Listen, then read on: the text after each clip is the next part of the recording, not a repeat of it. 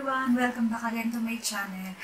Pasensya na kayo kung medyo mainit yung background kasi nakabintilador ako dahil sobrang init ngayon. Ayan. So for today's video, ipagko-compare natin yung Belo Tinted Sunscreen at yung Belo BB Cream. Pareho ko silang binili sa Shopee kasi hindi ko sila makita dito sa SM sa amin. So yun. May nakikita ko pero yung malalaki siya. So, gusto ko munang itry, kaya ito muna yung binili ko. Pareho silang 10 ml. Itong Belo Tinted Sunscreen, binili ko siya for only 170 pesos for 10 ml. Ito namang BB Cream, binili ko for only 149 or 150 pesos yata. Tapos may kasama na siyang free lipstick. Ayan. So, tignan natin kung sino ba or ano ba yung mas okay. Kung itong Belo Tinted Sunscreen or itong Belo BB Cream. Itong Belo Tinted Sunscreen, meron siyang SPF 50, PA+++++. Tapos, nakalagay dito, get superior sun protection plus the flawless, no makeup look everyday. Use alone for instant perfecting coverage or layer under your favorite foundation or powder. So, yun. Tapos, toned up technology evens out skin tone, conceals fine lines, wrinkles, and other imperfections. Tapos, nandito naman sa gilid, nandito kung paano siya gagamitin. Sabi dito, tap before use, apply a small amount onto face and blend evenly with your fingertips. Can serve as a primer substitute. So, yan, pwede din siyang gawing primer. Ito namang Belo BB Cream, meron siyang kojic acid, plus tranexamic acid. Tapos, meron din siyang SPF 50 PA+++++. So, pareho lang sila. Pareho silang 10 ml. Pareho din silang merong SPF 50 PA++++. Ayun. Tapos, ayan. Tignan na natin kung ano yung itsura nilang dalawa pag in-apply sa face. Ito, ilalagay ko dito sa left side ng face ko. Ito namang BB cream, lalagay ko sa right side ng face ko. So, hey guys, ganito pala yung itsura nila.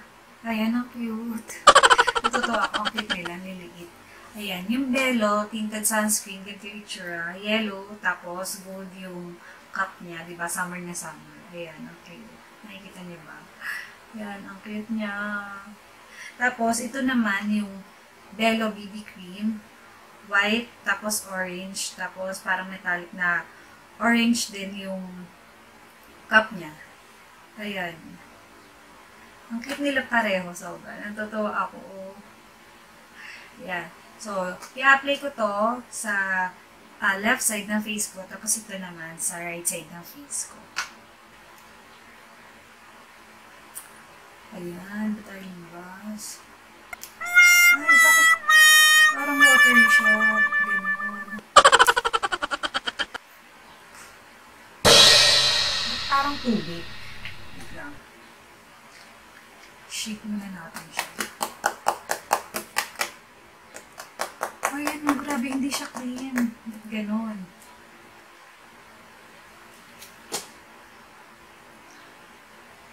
Ayun, dahil pala sinishake muna siya. Ayan. Tapos, ibe-blend ko na lang siya using my finger. Ang bango. Parang ang puti niya sa akin. Okay guys, hindi ko alam kung merong ibang shade nito, pero ang nakalagay dun sa box is medium to deep. So, yun yung shade. Pero kasi nung binili ko sa Shopee, yun lang naman yung nakalagay.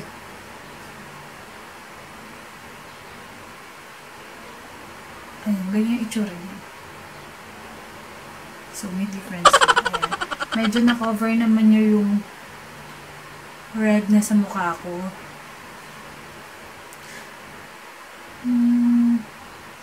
Sobrang light ng coverage niya, pero parang gusto ko pang dagdagan.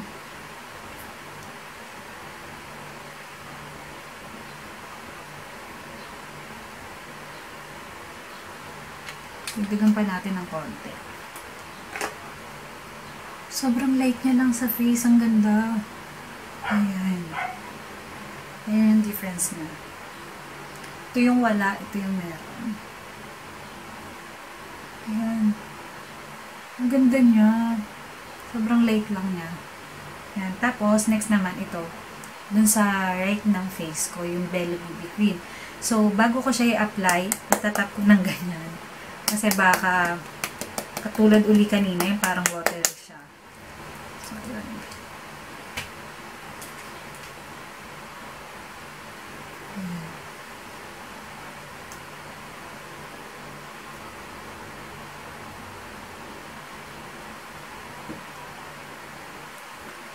Parang mas stick yung consistency nitong BB cream. Tapos, finger na lang din yung pang-apply natin.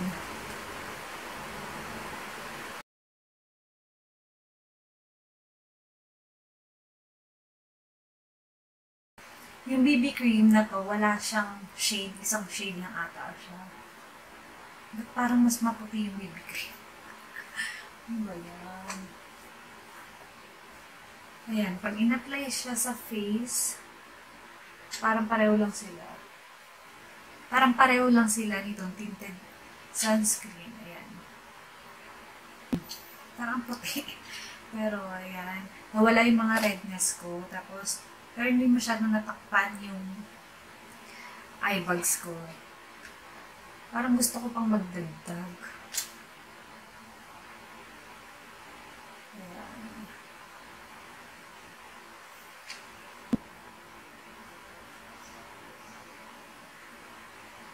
Hindi masyadong, mas mabango yung Tinted Sunscreen. Kaya sa dito sa BB Cream. Ayan, yan yung itsura ng BB Cream. Ayan, parang ang ganda nilang pareho. Matte sila, hindi sila dewy. Ayan. Ewan ko lang magpa-powder pa ako. Parang wag na kasi dry naman yung face ko. Tapos, hindi naman din ako aalis ng bahay. So, hindi ko na siguro sila lalagyan ng powder.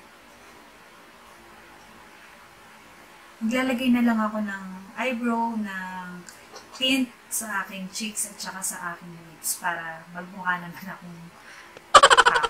Ay, hindi. Itatry ko pala to. Yung lipstick ng Belo. Ayan. Mag-ayos muna ako, guys. So, ayun, nakapaglagay na ako ng kilay at saka ng cheek tint. Ayan, tapos sa lips naman, ang gagamitin ko, yung free dun sa BB cream. Ito yung Belo lipstick. Ang shade niya ay coral. Alam ko hindi pwedeng mamili kung anong shade yung kasama nitong BB cream. Kasi free lang naman siya. So, yun, gagamitin ko siya ngayon. Ganito yung itsura niya. Ito. Ito yung itsura niya. Ayan. Sobrang simple lang niya. Tapos, plastic yung lalagyan. Inopen siya. Yung shade niya. Coral shade. Pag iniswatch siya, pag iniswatch sa kamay, ito yung itsura. Ayan. So, try natin to sa lips.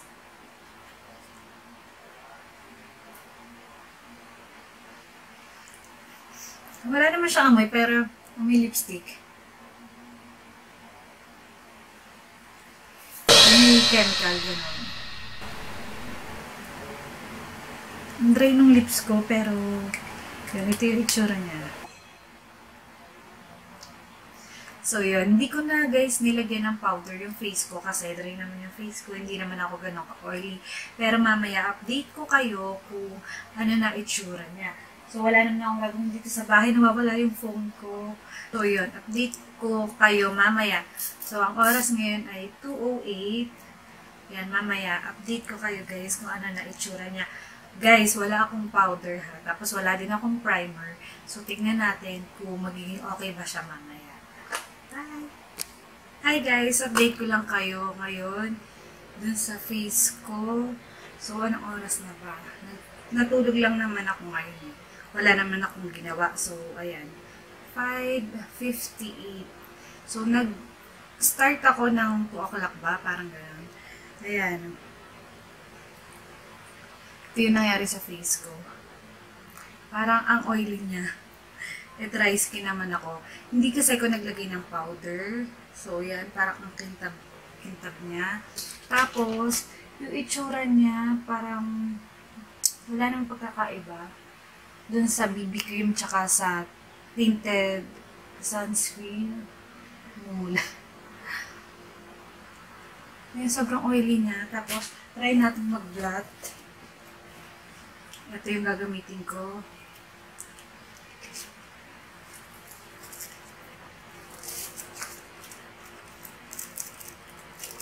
Natulog lang ako, tapos naka-aircon ako sa kwarto. Pero bakit parang oily-oily na niya?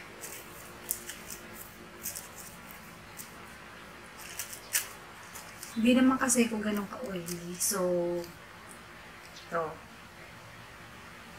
Doon naman sa kabila. Dito yung Tinted Sunscreen.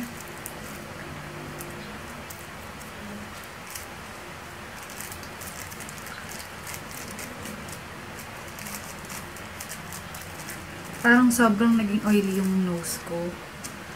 Ayan. Ang kintab ng mukha ko.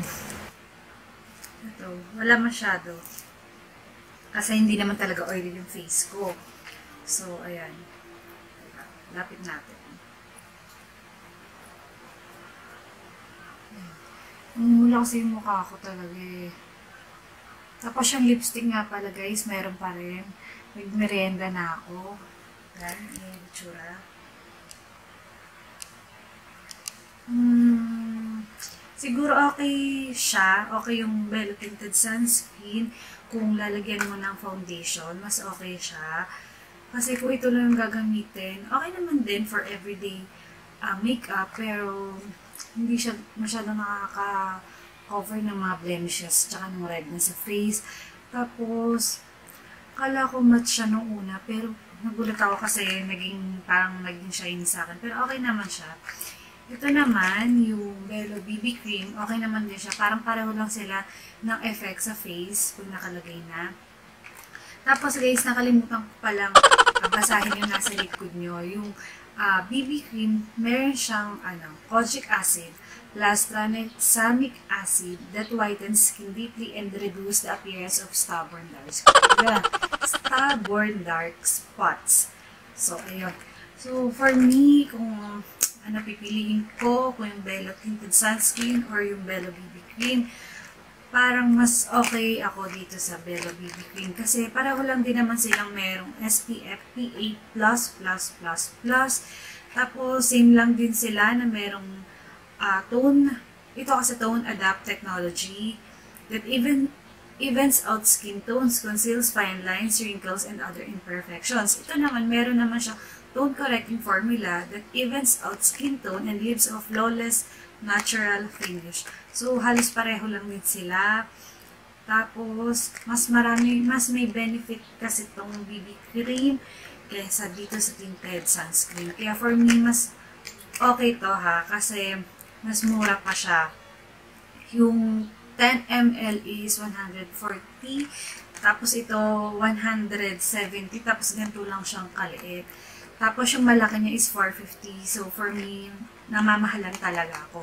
Ito is, yung malaki nito is nasa 350. So medyo carry ng budget. Kaya for me ito ang pipiliin ko kasi yun, mas may benefit siya sa skin, tapos mas mura pa. So, yun. Hope you guys nagustuhan niyo itong video na to. And kung nagustuhan niyo, please give it a thumbs up. And don't forget to subscribe sa akin.